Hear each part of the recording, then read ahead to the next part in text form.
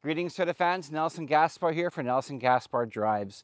Now when you wanted a fuel-efficient vehicle, you pretty much had to buy a compact car. It had enough room for 2 or 3 people and some overnight bags, and that was pretty much it.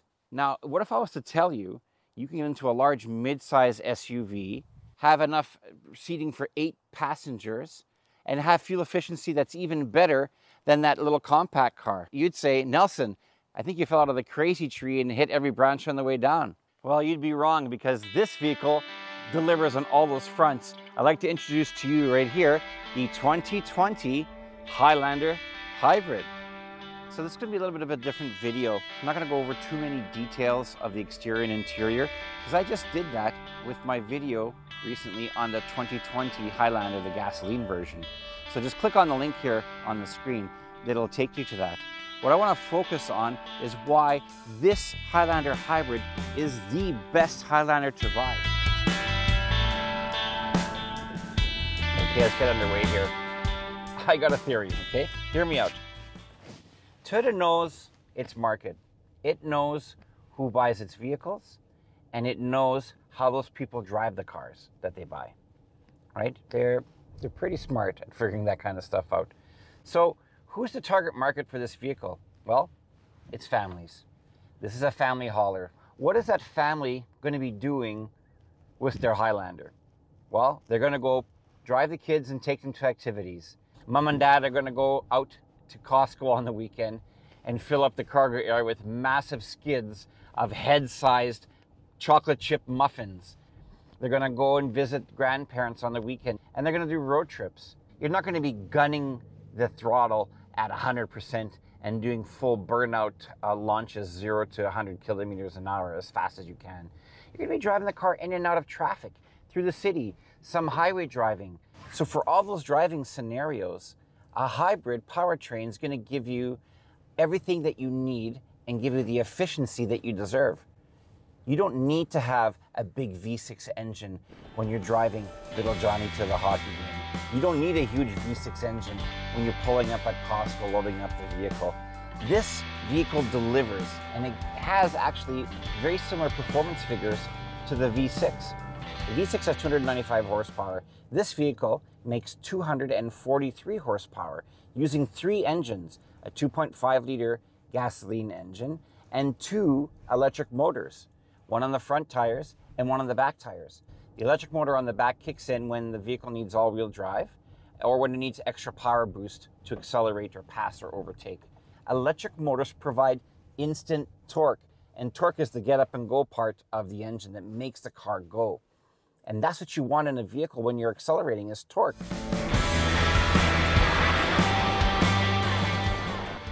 And with our hybrid setup, you can still tow 3,500 pounds of this vehicle. So that's enough for a small trailer or a small boat that you can load up the family and have a nice adventure in the summer. At the end of the day, this vehicle has 6.7 liters per 100 kilometers. That is actually still less than a 2020 Corolla. And this vehicle carries 8 people and has all-wheel drive. It's like mind-blowing. All right, now a hybrid powertrain is also most effective at harnessing energy that would normally be lost in a conventional car. Let's face it, internal combustion engines are kind of inefficient.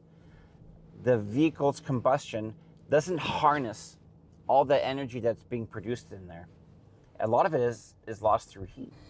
So just think of the battery as a big recycling bin. The tin cans, the plastic containers, etc.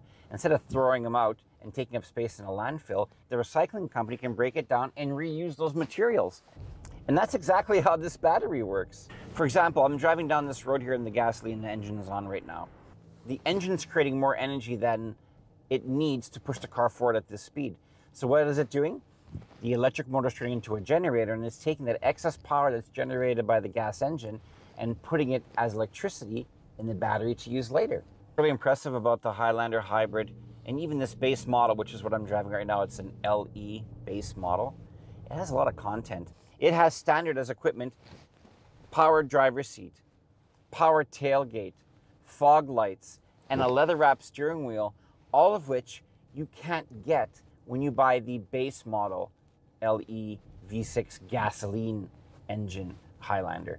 So even though this one is $2,000 more, you do get more equipment, and with that incredible fuel economy, you'll be able to make that money back in fuel savings in just over 2 years of regular driving.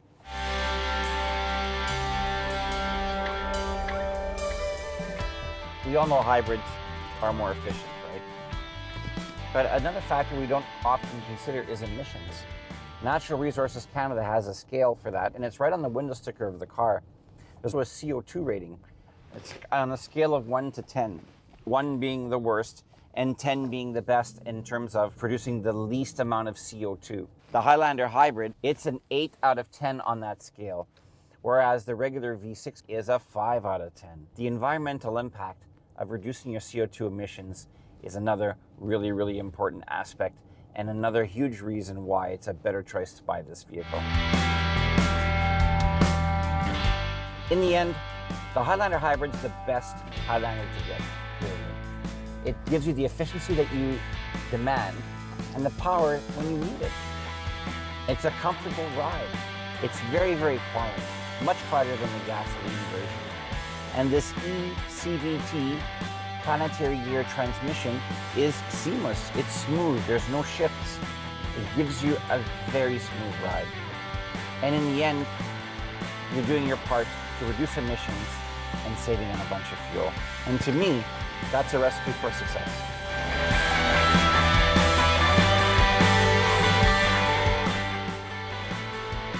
Well, that about wraps up things for now. Thanks for watching this video of the 2020 Highlander Hybrid. I think you'll agree with me that this is the very best Highlander to purchase. But if you have any questions or want to take a close look at things for yourself, contact me at the information below here and we can explore it together. Until then, this is Nelson Gaspar and I approve of this message. Later.